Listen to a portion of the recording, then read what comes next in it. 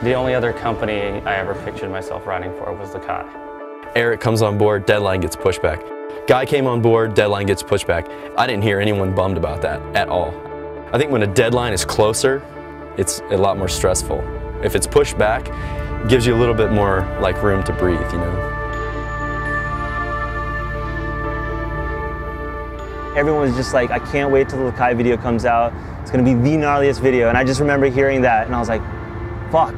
You know, these guys, I feel like, you know, they kind of like change skateboarding in a sense every time they put out a video part. They have that much of an impact. They're that good of skateboarders, and you know, I don't think I'll ever try or the guy that's gonna change skateboarding. People are like, this video is gonna change skateboarding or this, that. And you're just like, are you serious? Like, there's a couple of crooked grinds in there. Like, I don't know about changing skateboarding. The general public was anticipating the video, but like, so wasn't everybody on the team. They're like, fuck, I can't wait to see Carol's part, you know?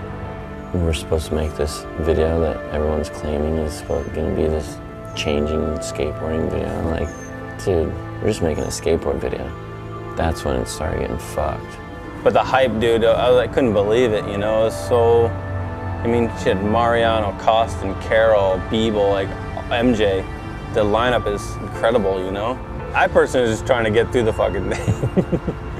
I would believe the deadlines at first, but by the second one or something, I was like, you know, we still have a little while. They'll actually tell us. And then all of a sudden it was like, boom, like, here's the meter, the premiere's here, it's this day, this time, and it was like, oh, it's really going down. When that meter came on, that was like the worst fucking thing they could do to us.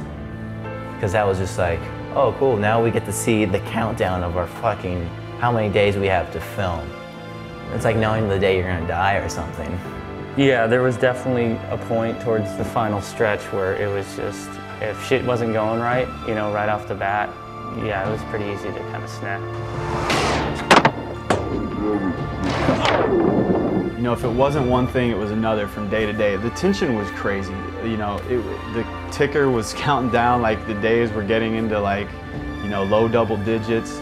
People were nervous. Nobody knew what to expect. There was all these issues, you know. I think it was just a culmination of everything that had happened over that year. That was just, it was building and building and building, and I think people were like, let's get it over with. Like, let's just get it over with. I mean, fuck, dude, it just got to a point where it was so extended and drawn out, and it had gone to this ludicrous proportion to where people were not speaking to each other. And that's when it occurred to me. I was like, this thing has turned into like something that's not your normal skate video. Good.